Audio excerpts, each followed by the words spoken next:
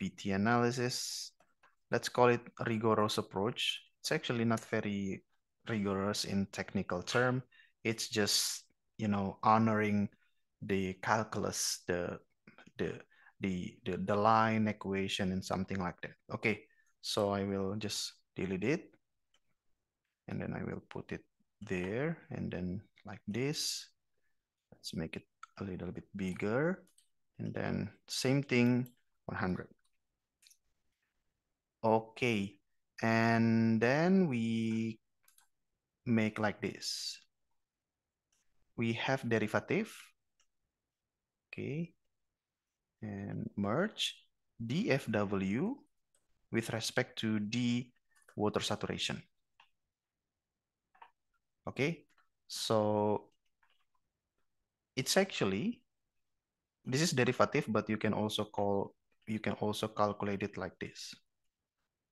So this one minus that one divided by this one minus that one, right? Okay, it's like this.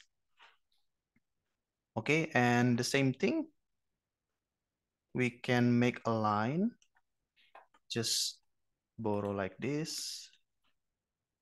Okay, but later we will construct a real line, not with, you know, not with this shape. And if you want to make a line, you need 2 points, right? So let's make it SW, x-axis, FW, y-axis. The first point is actually at initial water saturation, this one, and the fractional flow is of course 0. Okay, and we can also have this, okay, to make a line, but we still don't know, right? We still don't know, right? So we cannot make a line here, okay? But I can make a guess using this, the endpoint here. So let's say I just make a guess.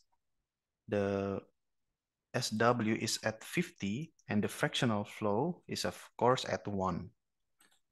Okay. And of course I can make a line using that. Line.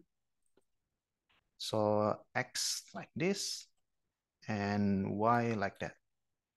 Okay. And then I can make a line here. Okay. Or maybe double click, charge type, combo. No, this one will be line. And yeah, like this. And this will be, yeah, sorry. Or maybe easier one, just show the line, solid line.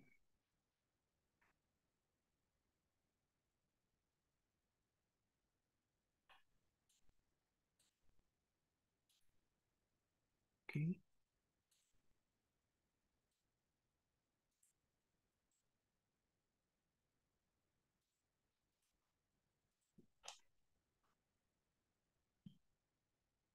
Okay, so let's do it like this first. Okay, that's better.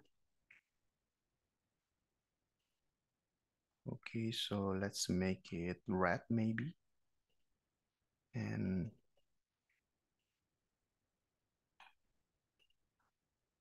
okay, so we can show the line, the equation there. Okay, right? So the equation, so if I have equation like this, y is mx plus c, right? M is the slope, okay, and c is the intersection or the intercept, sorry. And I want to change it to red as well. And so we get the M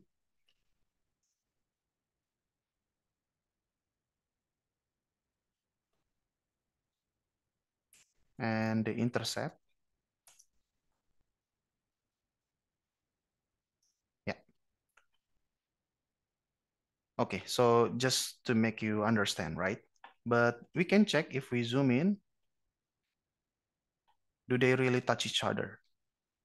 Yeah, we cannot see with our eyes because we need to go to infinity. We need to go to a very small scale to be certain that uh, they cross each other or not. Okay, but of course we can do the calculation using math with using calculus, and we can also express this curve by using trend line. Okay, and of course we will use polynomial, and let's check the order, show the display equation on chart and R square as well. So currently, and I will make it like this.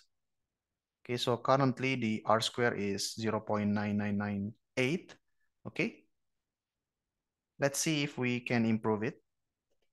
Let's say I'm perfectionist if you want. Okay, so this is the perfect line.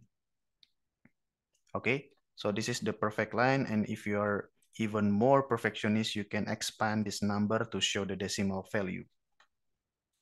Okay, so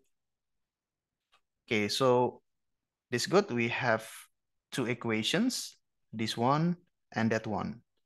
So when they meet together, the value must be the same. Okay, the value must be the same. I want to change it back to 0. Okay, so good. So when they at this tangent, at this intersection between the two curves, the value between this equation, let me color it that way, and then this equation should be the same. Okay, you can do that on paper to get what is the x value, all right? What is the x value that make this line and that line the same? Okay,